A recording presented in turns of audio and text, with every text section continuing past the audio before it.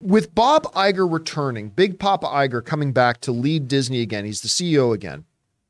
We've already seen that he has a couple of things in mind, a couple of things that he's doing, including he's reining back the sheer amount of content that Marvel's been trying to put out, which I have been saying for a long time is absolutely something they've needed to do. They have been stretching Kevin Feige far too thin, and the less and less Kevin Feige can have direct quality control over the stuff that's coming out of Marvel. We've been seeing the quality of Marvel product. Hey, a lot of it is still very good. A lot of it is still stuff I love. But overall, the quality of the product has dropped. And Bob Iger coming back in and saying we're going to reduce the sheer amount of stuff that we're producing, which I think is a good move. There's no need to be putting out 8 different things a year. There's just no need to do that. So there's that. Now, we've also expected a few other changes, but Bob Iger on a call the other day at a big sort of convention at the Morgan Stanley Technology, Media, and Telecom Conference. Mm-hmm. Bob Iger was asked about the status of Marvel and Star Wars and things like that. Now, on the Star Wars side, he said, look, we're still being very cautious because we hit a couple of bumps in the road. The Solo movie was the lowest performing Star Wars movie of all time, even though it ended up being a pretty good movie. And obviously the reaction that a lot of us, including me, had to The Rise of Skywalker, which is as bad as the prequel trilogy. Probably one of the, I would even say it's worse than Revenge of the Sith. Not as bad as, say, Phantom Menace, or definitely not as bad as Attack of the Clones, but still one of the worst Star Wars movies they ever made. It's just awful. So he said, we're still being very, very cautious about that. But he said a couple of interesting things about the Marvel Cinematic Universe. And he said this. He said, with Marvel, he said, there are 7,000 characters. We're reading up here. There are 7,000 characters. There are a lot more stories to tell. What we have to look at Marvel is not necessarily the volume of Marvel stories we're telling, but how many times we go back to the well on certain characters. Sequels typically work well for us, but do you need a 3rd and 4th film for an individual character, for instance? Or is it time to turn to other characters? All right. First of all, everybody knows I idolize Big Papa Iger. I idolize Iger. He is the best, entertainment executive in the world. He's just the best. Simply the best. But is that a Yelp review? It's a Yelp review. I had a fabulous experience with Bob Iger. Highly recommend. But I couldn't disagree with him more on this. Ooh. Now, look, you don't go back to the well just for the sake of going back to the well. You want, like any movie, you want, whether it's an original or like a first time out with the character, or your 4th, 5th, or 6th film with the character, you still want to apply stringent, harsh quality control stuff that Marvel's been lacking the last number of years. You can't just expect to do Thor 4 and just expect it to be great. You got to approach Thor 4 as if you were doing Thor 1, or as if you were doing Iron Man 1, or as if you were doing Captain America 1. You got to approach it with the same stringent quality control stuff. And if you do that, and if you do it well, these characters become beloved. And we want to go back. Guess what? James Bond has been kicking at it for what? 50-something years? 60-something years? I don't even know how long James Bond's been around. Since the 60s. But nobody's like, move on to the next character. No, we all want more James Bond. We want better James Bond, but we all want more James Bond.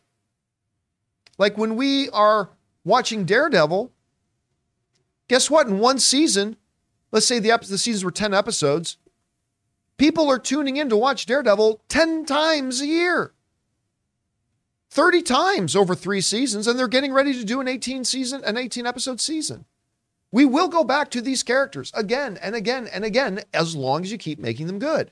With HelloFresh, you get farm-fresh, pre-portioned ingredients and seasonal recipes delivered right to your doorstep. Skip trips to the grocery store and count on HelloFresh to make home cooking easy, fun, and affordable. And that's why it's America's #1 meal kit. Guys, it's the new year. Do you remember those New Year's goals you promised yourself you'd stick to? HelloFresh is here to help you eat better by delivering fresh ingredients and easy recipes right to your door, taking the hassle out of dinner time. Looking for an easy way to eat well and save money? Cut back on expensive takeout and delivery and get started with HelloFresh. You'll love how fast, easy, and affordable it is to whip up a restaurant-quality meal right in your own kitchen. My wife Ann and I have been constantly impressed by HelloFresh. Not only how absolutely delicious the food is, but how easy it is to prepare and how much fun we have doing it. Go to HelloFresh.com/Campea60 and use the code Campea60 for 60% off plus free shipping. That's HelloFresh.com/Campea60 for 60% off plus free shipping.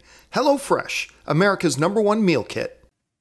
The problem isn't that you're going back to the well for a third or fourth time. The problem is that at some point you're starting to rest on your laurels and not applying the same active, intense scrutiny to your quality control that you used to do at Marvel. The problem with Thor 4 wasn't that it was the fourth film of the Thor franchise. The problem was it wasn't as well made of a movie. Whether it was the first film, second film, third, fourth, fifth, sixth, seventh, eighth, ninth, or 10th. And I would also suggest that this massive influx of new characters, and you need to have new blood, right? You need to have new blood. I love that we've got Ms. Marvel. I love that we have Shang-Chi. I'm very excited about Blade coming in. But if you just try to sweep the decks, bring in everybody, and all the fans are just going to be the same because people aren't fans of characters, they're just fans of the Marvel Cinematic Universe, you're going to find out real quick that that's not true. There is a philosophy out there that people are not necessarily fans of the characters in the MCU, they're just fans of the MCU. And whatever characters you have in there, it'll work. You're in for a rude awakening if you think that. Because it is the characters that make people fall in love with the MCU. That's what makes it work, is the characters. Everything. And Rob also always talks about it's about characters, it's about characters, it's about characters. You develop these great characters, and you have a lot of them, and you should be peppering in new ones here and there, and sometimes you need to recycle out the older ones. I get that. But I think one of the weaknesses of the newest phase is the fact that they've gone so heavy into just bringing in the new. Screw Hawkeye. Here's little girl Hawkeye. Screw Captain America. Now Sam is Captain America. Forget what's some of the other. Forget Family Picnic Hulk. Here's Bowl Cut Hulk. Yes. He's eating, man. Can you not bother him? He's eating. Here's Bowl Cut Hulk. Forget that. Like, it's just they've been throwing so much new. Like, so much new, and I love new, but you throw so much new at it that's like, well, this isn't the thing that I've been following all this time anymore. Well, it's not really even new. It's like derivative. Mm-hmm. A lot of derivative. And, I've got to think about derivative. But listen to this. He also goes on to talk about, maybe if I spelt it right, give me a second. Yeah. He also went on to talk about this. He talks about what can we expect from the new Avengers. And I'm not going to lie to you. This comment worries me. He says, there's nothing in any way inherently off in terms of the Marvel brand. I disagree with him. I think there is. And we've talked about the overproduction, lack of quality control. And I think I think Bob Iger is wisely addressing both of those. But anyway, he says, there's nothing in any way inherently off in terms of Marvel. Again, I disagree. Iger suggests, but I think we just have to look at what characters and stories we're mining. If you look at the trajectory of Marvel in the next 5 years, there will be a lot of newness.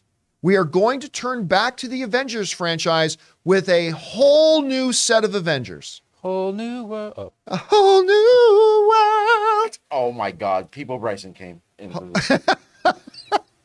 A whole, I want to emphasize these words here. Whole new set of Avengers. Now, obviously he's talking about Kang Dynasty. He's talking about Avengers Secret Wars. And there's different ways to interpret what he's saying here. But when he says, for example, we got a lot of news. For instance, we're going to have a whole new set of Avengers. Now, maybe that was just a figure of speech.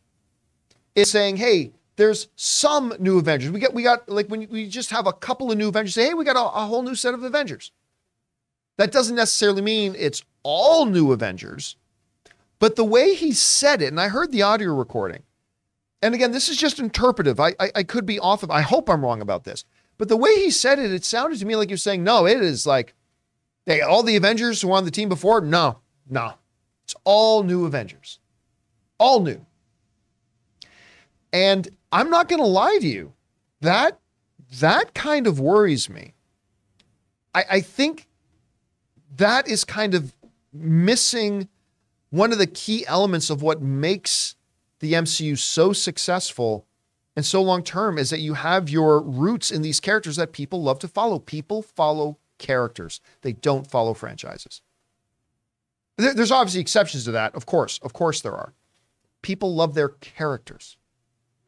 And I mean, there's a reason why when Spider-Man No Way Home came out and Andrew Garfield and Tobey Maguire's Spider-Man repopped up, everybody got super excited. It was already Spider-Man.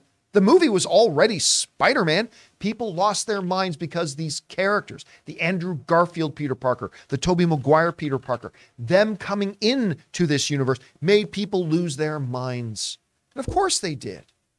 Because we follow characters. We love characters. We get attached to characters. And while I do not believe that you should just keep recycling the same thing over and over again, in the midst of transitions and in the midst of trying to bring in new things, you don't abandon the things that are your roots. And I worry a little bit that maybe their trajectory is a little too much of a overall wholesale transition from getting rid of the things and the characters we've all loved and now we're not. Again, this is just my fear, right? This is just what I'm worried about. Whether or not they're going in that direction, whether or not they are actually heading for a wholesale reshuffling of the deck and all that kind of stuff, we'll wait to find out. Maybe they're not, and I hope they're not. So this is just my worries speaking. This is just my fears speaking, my anxieties about the MCU speaking. But we'll see where they go from there. Guys, question is for you. How did you interpret what Bob Iger is saying? A couple interesting things about Marvel, saying, we don't really need third and fourth installments. Really? If you find characters that really resonate with the audience, you don't want to go, it seems to have worked, or saying that the next iteration of the Avengers is going to be a whole new set of Avengers. Good idea, bad idea. Maybe you think it's exactly what Marvel needs right now. Maybe you're like me and that makes you feel a little bit anxious. I don't know. Whatever you guys think, jump down to the comment section below and leave your thoughts there.